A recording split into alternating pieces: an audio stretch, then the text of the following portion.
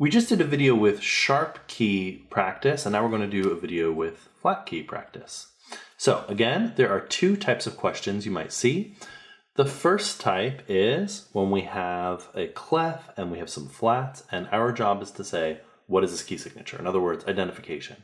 The other one is when we have an actual key signature and we have to write in what the key signature would be.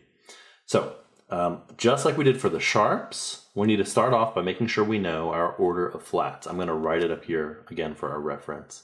It's the same as the order of sharps, by the way, but it's in reverse. So instead of F, C, G, D, A, E, B, it's B, E, A, D, G, C, F. I'm going to write that up here. B, E, A, D, G, C, F. A lot of people remember this by thinking the first part spells out bead, and then greatest common factor. Okay, our first one, again, just a reminder that when there's no sharps or flats, that's C major. Just something we have to memorize. No trick for that one, but pretty simple. For everything else, we're looking at the second to last flat, and we are calling that the name of the key. Pretty simple.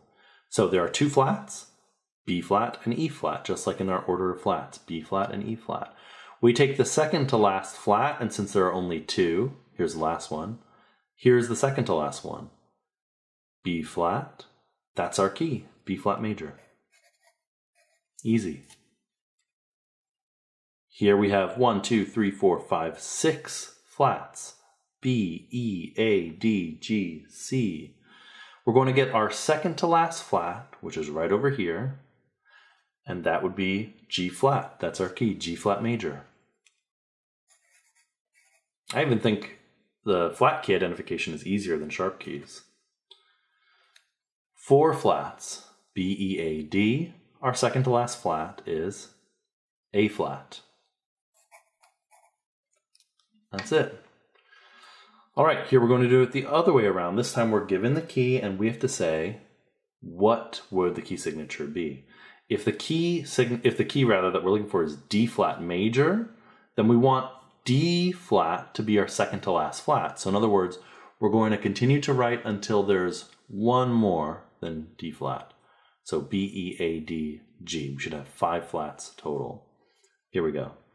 B, E, A, D, G. And remember in flat keys, they just go up, down, up, down, up, down, up, down. Pretty simple. That's D flat major because now our second to last flat is D flat. Here's the exception in flats. F major, this one we just have to memorize because in F major, there's only one flat. So you can't use the trick where you say the second to last flat. There is no second to last flat in F major. We just memorize it. Same way we memorize C major. Other than that though, everything else should work.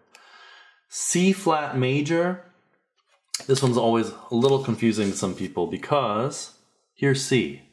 Where's C flat? Well, there's no black key next to C, so C flat is the enharmonic equivalent of B.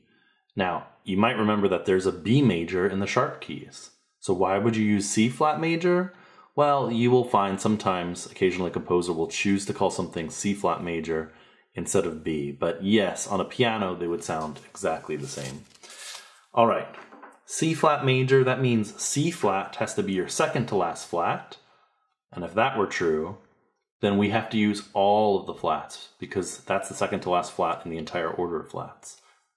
So here we go. B down here, now I'm on the bass clef. B, E, A, D, G, C flat, that has to be my second to last, and I'm going to end with F. And last one, E flat major. Here's E flat in my order of flats. 1, 2, and I want to go 1 past it. 3, so it's my second to last. 3 flats total. B flat, E flat, A flat. That's it, that's every flat key signature. If you found that video helpful, please click the subscribe button below to find more videos just like it.